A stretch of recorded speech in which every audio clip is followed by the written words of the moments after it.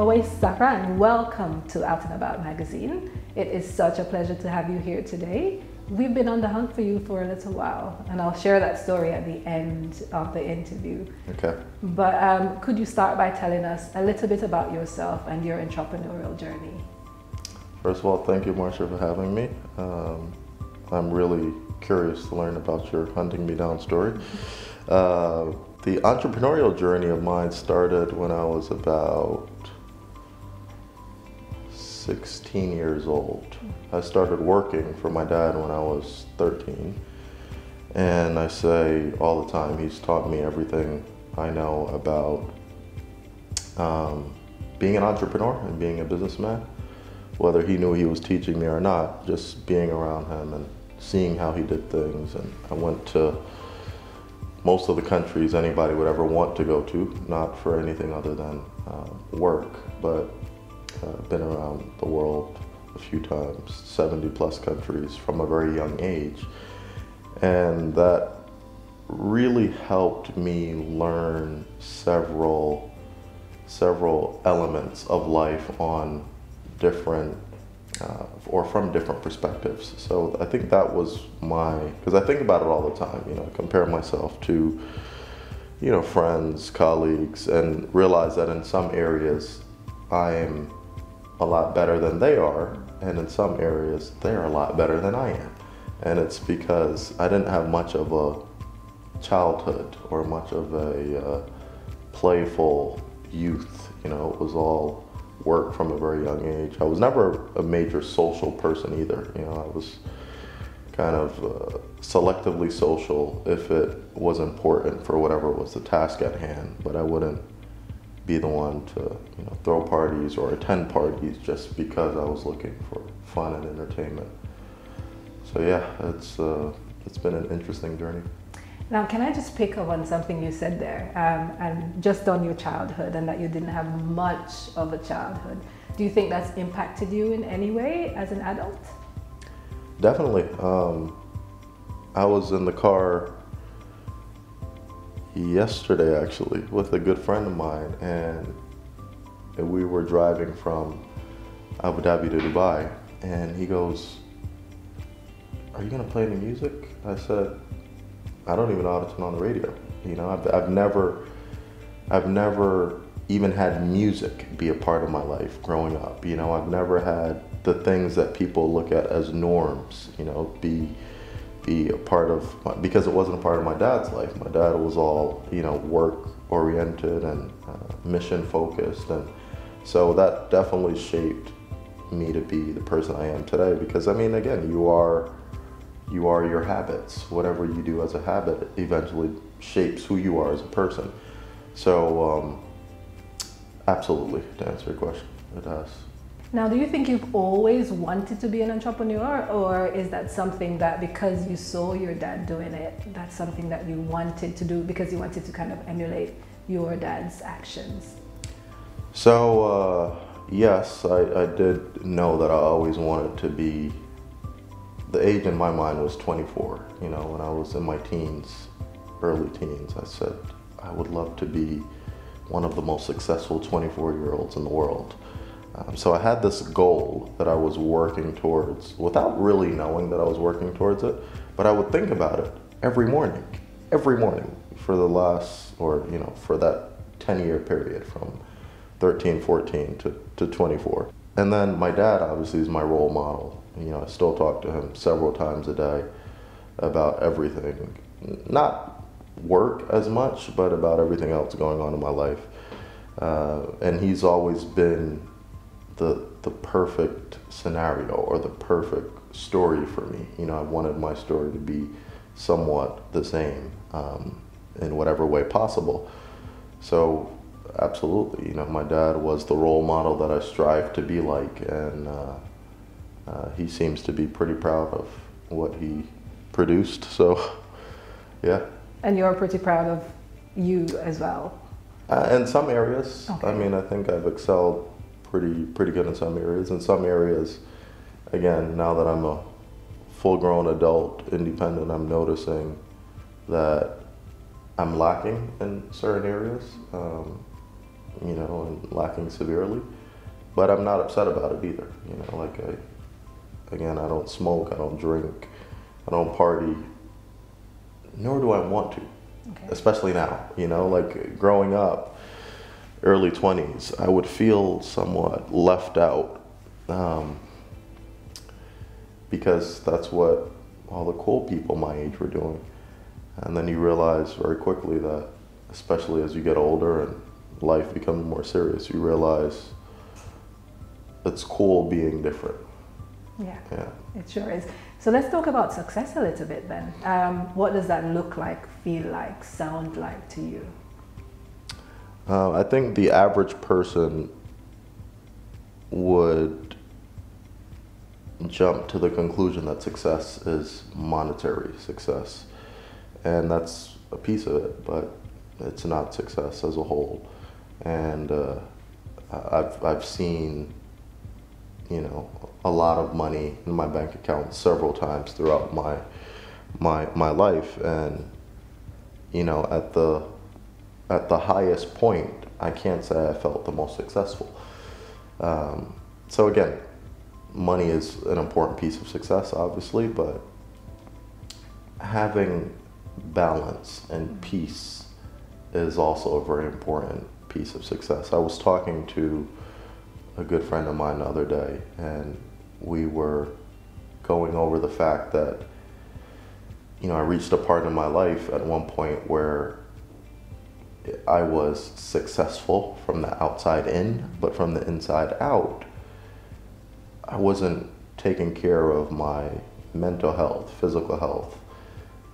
I didn't really have a home. You know, I was in between homes, you know, renting hotel rooms instead of renting a real home or buying a real home. And it became a real, almost trauma with myself. And again, from the outside, everybody's looking at me as this super successful guy who, you know, all these companies and all this other stuff. And I reached a point where I literally didn't care about any of that. You know, it almost became irrelevant until I was able to build that balance. And I think the balance consists of family, health, physical and mental, of course, economic balance, social balance. That's what success is. It's not one of those and not the other or others. Now, I just want to pick on the mental health bit because, especially with men, we don't talk about that enough. And we see a lot of what's happening in the media now with quote-unquote successful men who could be a little bit more balanced in terms of their mental health. Now, what kind of things do you do to look after your mental health? I'm not the person to come to for mental health advice, simply because I don't think I've excelled in that area as much as I have in other areas. But I would say this, a friend of mine 2.5 years ago, I was really affected by how many employees of ours were affected by COVID. Personally, it didn't change too much of my lifestyle, other than the fact that I wasn't going to offices and doing some of those things, but some of the employees, you know, the businesses that they worked for couldn't afford to pay them their full salaries or couldn't afford to even have them be a part of the same team they were part of because everything was being downsized. And that really affected me. It was probably one of the first times in my life that I felt helpless. You know, I didn't know what to do. I couldn't figure it out. You know, I'd speak to all these different mentors that I would have throughout various phases of my life. And then I realized that I was stressing it a little bit too much. And I was speaking to another good friend of mine who's a celebrity in the US, and he gave me some solid advice. He said, "Have you ever considered therapy?" I said, "Well, I'm not crazy. I'm not suicidal. I'm not." And he goes, "Well, that's the problem. We only associate therapy with, you know, extreme cases of depression or, you know, suicidal thoughts or, you know, drug-related concerns, and it doesn't have to be that. You know, you just need someone sometimes to talk to that will not judge, will not kind of prolong or just get bored, or you not have to feel like you're telling someone something that one day they may use it against you. So I would say therapy is a really important part to not only males, but alpha males' mental health. Because again, if you're an alpha in whatever way, you could be the lead trainer at a gym, you could be, the lead chef in a kitchen, you could be, and even if you're not in a leading position, you just have a personality of a leader and you think you're a leader, then you feel like you can't ask for help, or you can't ask for someone to kind of be there for you in places that you don't have the answers in particularly.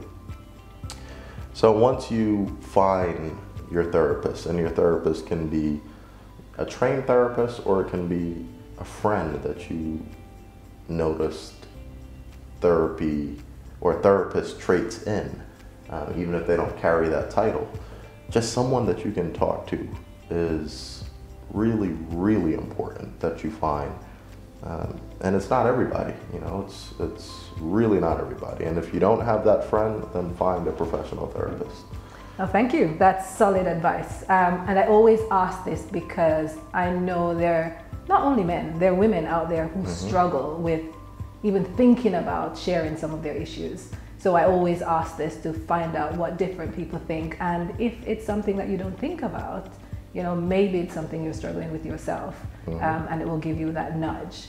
But let's go back onto entrepreneurial success. And you've clearly had that at a young age. So what advice would you give to a young person wanting to start out in business? Well, it's pretty straightforward. Don't do anything you don't enjoy, and don't do anything because you're desperate.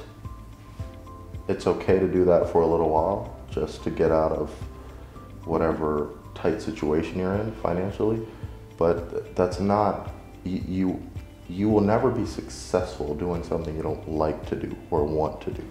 So understanding that is the first piece of it, because otherwise you just waste your life being miserable, living paycheck to paycheck, if even, and you realize 10 years later that you've wasted your life. So find something you're passionate about, whatever that is, and pursue it. It could be, you could be a barber. If you're great at cutting hair, then go become a millionaire cutting hair, and then open a bunch of barber salons cutting hair, and train people to train other people for you to cut hair. If you're a mechanic, see how you excel at whatever part of mechanics you're good at. If you're an engine mechanic, okay, can you fix hybrid engines? Can you fix electric engines, which is the new big thing? What else can you do to excel in your passion? That's where success is. I mean, every passion, every industry has the capacity to make you the most successful person and you just have to find it. I'm going to take that not lightheartedly, because I'm at that space in my career as well, where I'm deciding, that I'm leaving one career for another one, because I'm way more passionate about what I do. For example, now sitting down and talking to you. Now, you mentioned your dad as being your motivation and inspiration. Is there anybody else that you look to for motivation or inspiration?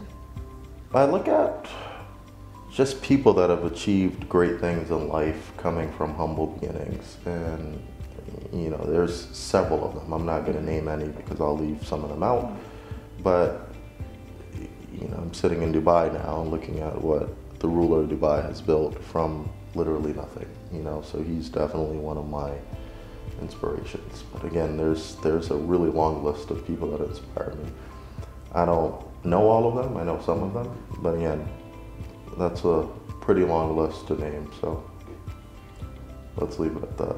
Okay, so just external inspiration could be from just a random person you see on the street. Yeah, I mean, and again, because I know that building a success story is not easy, even if you do have the passion and the talent and the luck and everything else, you still have to balance a lot of things, and that's things at your household, things at you know, your again, mental health being, things. So you look at the surface of things and assume that it was easy or it was done quickly, and it's not. So that's why, you know, when you take a city like Dubai, or you take a major company like Emaar, for example, and look at what was built, that's inspiration. That's motivation. And do you have a success story of yours that you think has been one of your highlights? I have a few of those, for sure. And once I realized and dwelled on one of the first ones, I was able to really continue being successful. And what that means is you realize things get really hard at times, and you think they're gonna fail, and they're gonna break, and they're gonna explode, and you're gonna be embarrassed, and you're gonna be... Once you overcome that fear and realize that whatever's on the other side is phenomenally greater than whatever you've went through or you're going through, that's when you develop this pattern of success that anybody would want. You know, a good friend of mine told me something extremely inspirational, and I think about it all the time. He said, to have a convenient life, you have to go through a lot of inconvenience. Steve Harvey. Yes, because I was going to say... That sounds like Steve, yes. right? So that's what Steve told me 3 days ago. And it's things you think about quite a bit, but don't really implement it, you know? And I say you think about it because you would be going through hardship, whether it's at work or, you know, with your physical health or whatever it is, that you're putting in all this effort and work to get to the other side of something great, but you don't really think about what that means. You know, like anyone who has great success went through some really horrible days, went through some really tough moments of just feeling like life was tumbling, you know, everything was collapsing, and those are the ones that make it to the highest levels of quote-unquote success.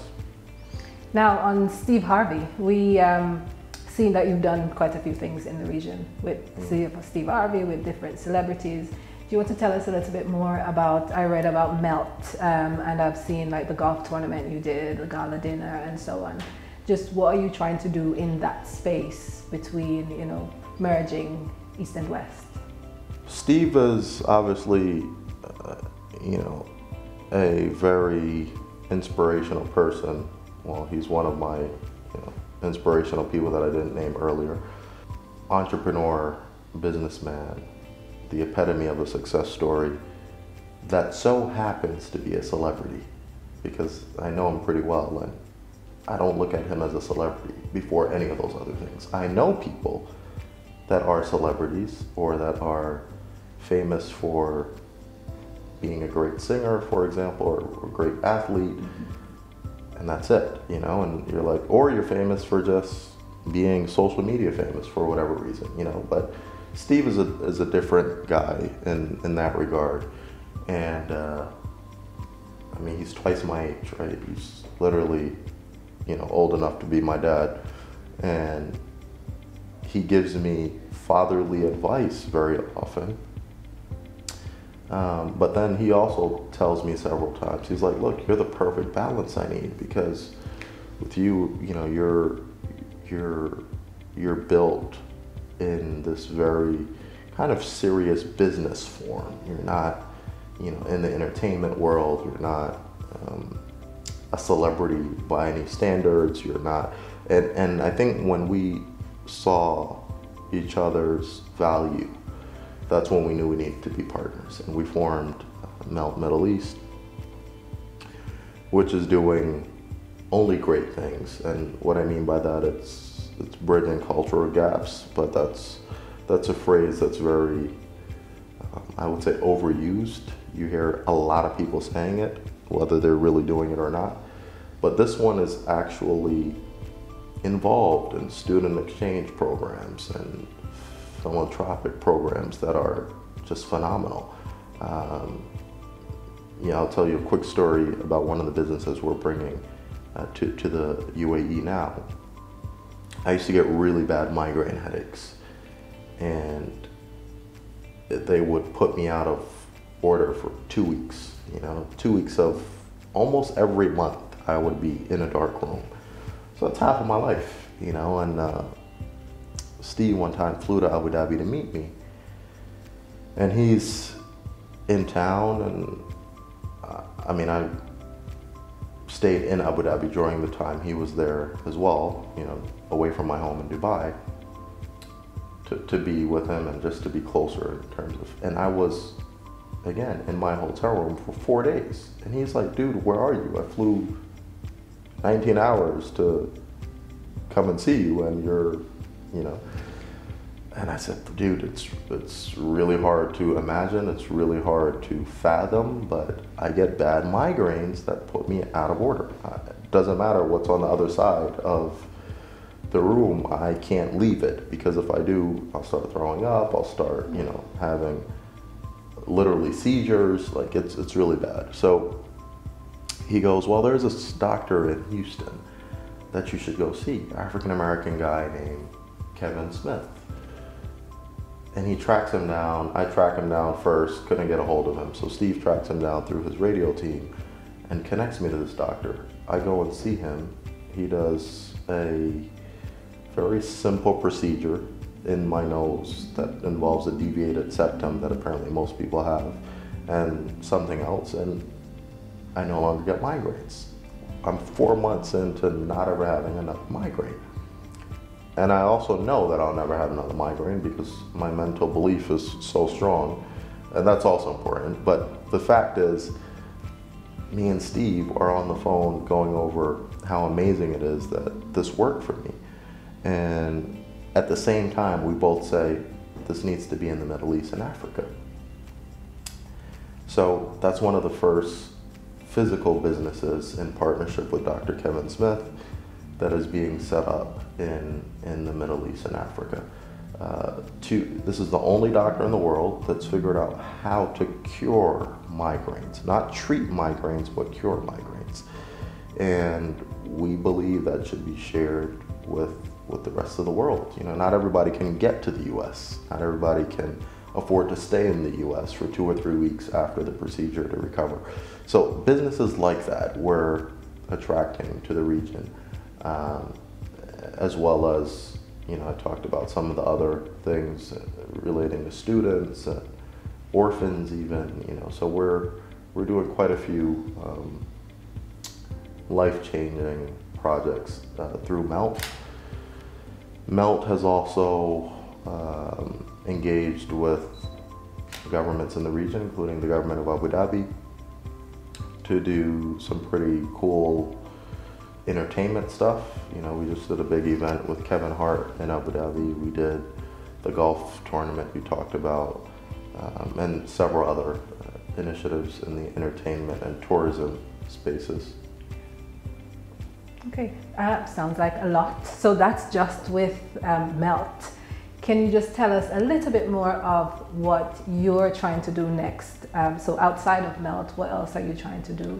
And we're going to wrap up once we've done that. Okay, so Melt is something I've never done before, nor did I ever think was doable for me personally. But again, I thought about it a little bit more and said, no, it's all kind of the same thing, being it's all the same equation. You need a product that you can sell and a customer that looks at that product as something attractive enough that they would spend money on and see value in it. It just so happens to be mostly in the entertainment space. My core business is automotive related. It's not a pretty business. It's not, you know, something that's very fancy, but we've done it pretty well. And it's because, again, it was a passion that I simply wanted to be one of the best at. And today, OWS Automotive is spoken in the same breath as, you know, the major manufacturers, whether that's Toyota or BMW or, you know, so we've especially in the region, the Middle East region, we've excelled in a way that was pretty noticeable, even on the highest levels of the manufacturers. We're one of the strongest automotive players in the Middle East. We have in total about 2,400 employees, so it's not a small business. And it's only growing. The company's growing. So there is a lot for us to look forward to. So there is Oweis, the very serious businessman, and then Oweis now in the entertainment space. Thank you so much for talking to us today. We've gotten to learn a lot more about you. I know lots of people see you, but we don't see a lot of you. So this was a great opportunity to learn a bit more about you. Thank you, Marsha. Before we wrap up, just tell me if there's one quote that you live by, what it is and why. The quote I live by is, don't give up. It's, you know, some people might look at that as cliche, but I look at it with its meaning, and it's the reason I'm here. You know, I've seen some really dark times, and if you do give up, that's one of your, I'll actually close this with another Steve Harvey quote. You know, he says, if you're going through hell, you don't want to stop there, right? You want to get through it. And that's what I've learned a long time ago. You don't give up, just push through it and look back at it with stories to tell. Thank you so much. Now, there's no better note to end on than that one. Thank you. And keep doing what you do. Keep being successful. We love it. We're here for it. I appreciate it. All Thank right. you.